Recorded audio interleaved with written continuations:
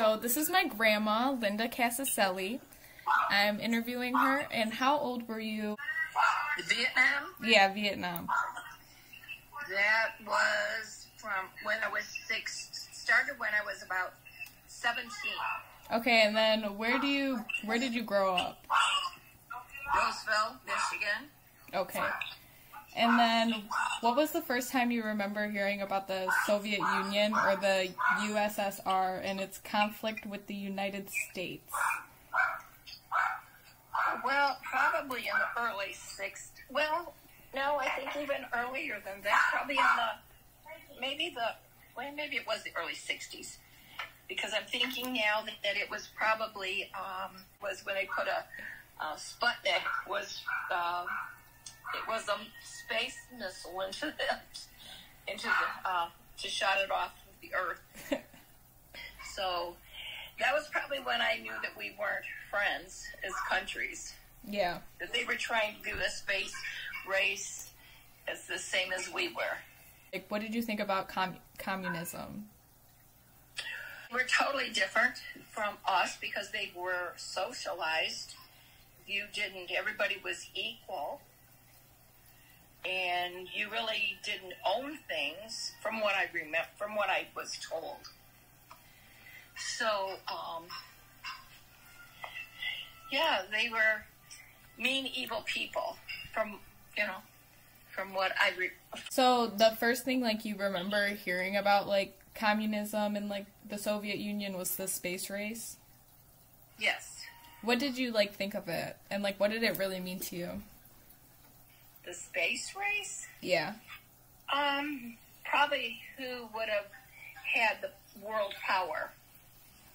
What did your parents think of, like, all of this?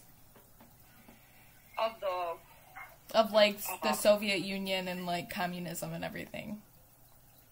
Well, they were totally against it and knew United States would be, we were all against it so much that we ended, those are what wars are still being fought over, is that we fought ourselves against England so we could become independent and we could also have freedom not only in our country but other countries and not have a dictatorship. And that's really what's happened at the Soviet Union level, is that you have somebody in power that just tells you what to do. You can never talk about, you never be against, you couldn't be against anybody. You had to always be for them. For them meaning the government. Whatever they said, you had to abide by. Yeah. So now I'm going to move into the civil rights movement. Because who are some civil rights leaders that you remember, like, hearing about on the TV? Or did you see them on a television? No, Martin Luther King. And then, like, what did you hear about Martin Luther King? That he wanted to free the black people. And that we talked about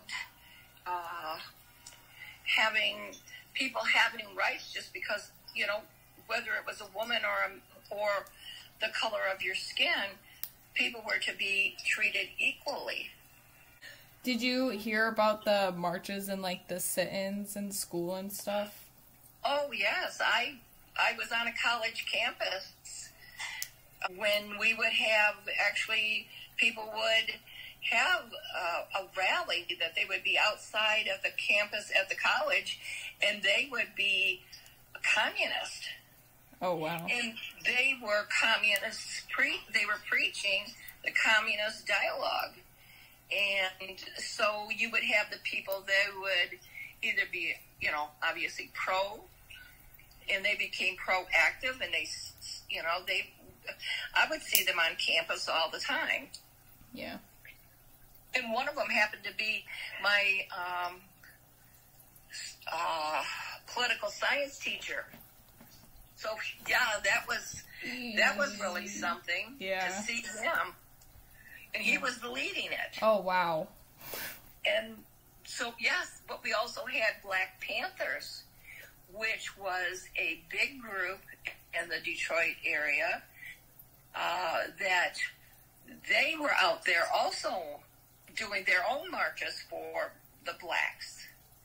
But they were really like soldiers that they were also fighting for their own rights, but not like an equal right like Martin Luther, who was doing kind things.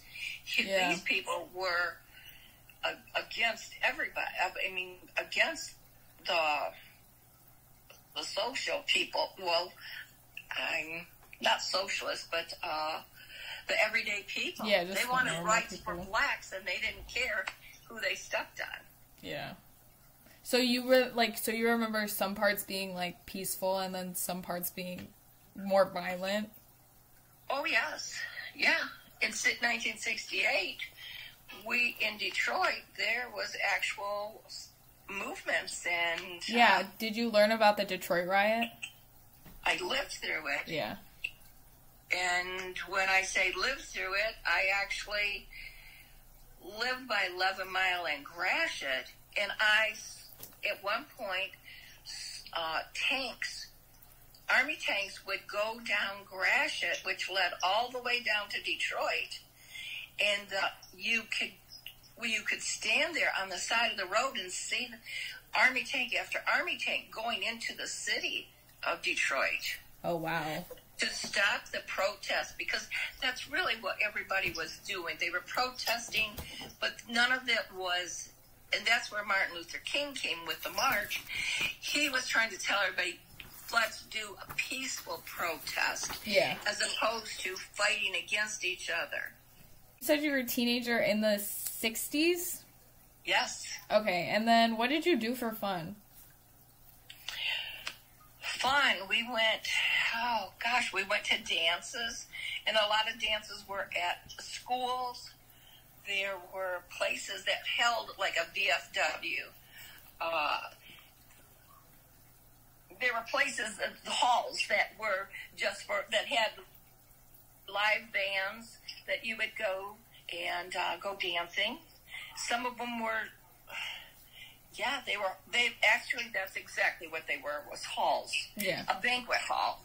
And you would just go there and they'd have music playing. Sometimes there would be a live band. But we were also very lucky because that's when Motown music was so big. Yeah. And that's why a lot of us are that were, say, my age and maybe 10 years older. This is when it started, the music. And so we were really, for Detroit, people that I was born in Detroit, and I always have had a love for this city. And so to go there and hear with Stevie Wonder. Yeah. You know, you might go to we didn't have big concerts. These people would actually go to a... Wait, you just cut out. Okay. Okay, you're good, you're good.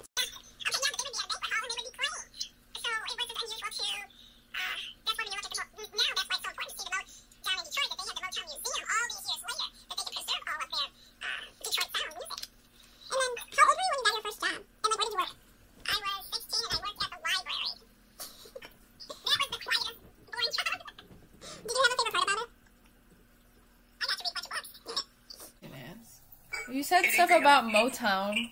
Who did you listen to? You said Stevie Wonder. Because he was just starting. He was only I have to say only 10 years old and maybe even younger. So oh, wow. When he really started. Yeah. Smokey Robinson and the Miracles, but the Four Tops.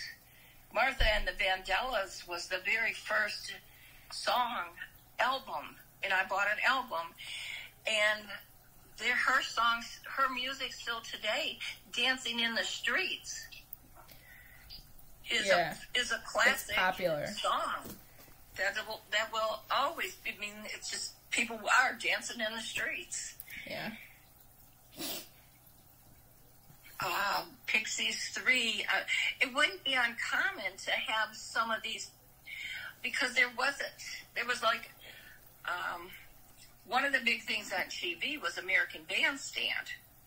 American Bandstand, as opposed to Soul Train, later on, probably in the 70s, started on TV, but the one in the 50s and 60s would have people dancing, and so everybody was watching it because they wanted to learn how to dance, that all the popular people were dancing. So you'd learn how to dance, and then you'd go to these dances, and everybody'd be like, oh, we did line dances. Yeah, we did. And if you were from Detroit, you really did line dances. So that was Aunt Carlene and I danced. We're 2 years apart, but we would dance totally different. Want to know about the Vietnam War and things? Sure. I don't know if that was on your... Yeah, it is. It's the saddest time because guys would leave. They would quit school. They weren't even old enough, and they were in high school. And they would go off to war. And we all had lockers A through Z, and you get assigned them, say, for 3-4 years. So you know where everybody's at, where they go to get their, because to get your books and stuff, you'd see them. Well, then you'd see the guys that were leaving to go off to war because they actually voluntarily joined. And they had to I think they had to get their parents' permission. But they never came back because they got killed. And so when you would see that time and time again, you were like, yeah, it made you sad that you were like, I don't want anybody to go to war because it seemed it was a war that we were fighting about that we didn't all know. We didn't know what people were even fighting about because we were fighting for other people's freedom. Yeah. And that's exactly what happened. But a lot of our guys got killed. We had people still here protesting. They would burn their, they had to register for, when you turned 18, you had to, it was mandatory that you had to register for the draft. And they were burning their draft cards right in the streets. So, and then I remember at high school that we would have parents would bake cookies, and we'd have metal tins that we would have at the school, and I would help package the cookies that we would send off to the soldiers at war. And it was, they were packed. Cookies were packed, but you had to use popcorn because plastics was not invented yet. Oh. Yeah. So that's why we had metal tins. We didn't use paper. We used metal so they didn't get crumpled. And then we had to put popcorn in there just so, so they didn't get all broken. Yeah. And then we would also package up hygiene kits for the guys, that kind of things. And so, it was a very sad time. And then I had friends that went off to the war, very close friends. And to this day, I'm still friends with them, and some of them have died. How did you feel like when your friends were at war and you were hearing like on the news what was happening? Oh, it was scary. It was so scary because we would see the bombing in Vietnam. We would see clips from news reporters, what was going on there, and you had no idea if your friends were alive. Actually, Grandpa, his friends went off to war. And today, 2 of them are still alive. 2 friends, but one was killed, and another one was my good friend, Sue. Her husband, Jim, was in the Marines. Oh, wow. And he was there in Vietnam, and he had to fight these people. He was in combat. That's what a Marine did. They went right in and, So he lived through that, but he also got sprayed with called Agent Orange. Yeah, we learned about that. He got sprayed with it. Oh, and did it affect him later on in life? And yeah, that's what killed him. Oh, wow. Yeah, he had to have it gave him cancer when he was like 50. Oh, wow. He died when he was 64, but it was all from Agent Orange spray. So those chemicals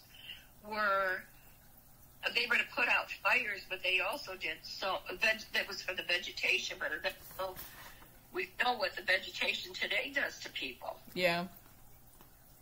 So when the war finally ended, like, what were you feeling? Oh, ecstatic. But it came so late. It was years and years later. Yeah. I mean, this is 68 was the hype of things. We had, like I said, the riots in Detroit, but those were created because of the war. Everybody wanted war to stop, and it was war against each other. Yeah. What did you do when you heard that war was over? Well, celebrated. I don't know how I celebrated, but I mean, just ecstatic that it was finally, that people were coming home and that the war was over. Yeah. This is like now. So what is your name? Linda Casaselli. And then what was your maiden name? Linda Stephanitis. And how old are you? I am 73. Woo! And then what was your family background and your educational background?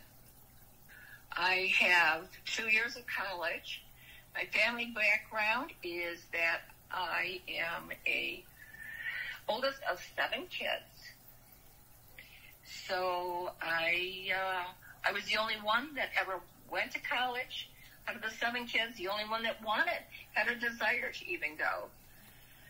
And I actually wanted to become a doctor. But at the time, there was no money to go on to even, so I decided I was going into nursing. And then in between, I ended up getting married and raising a family. And you're not working now, obviously, right? No, because I retired. Yeah. And then you're living in Clinton Township. Actually, I live in Macomb. Oh, sorry. Yes, it's a difference. It's north of Hall Road.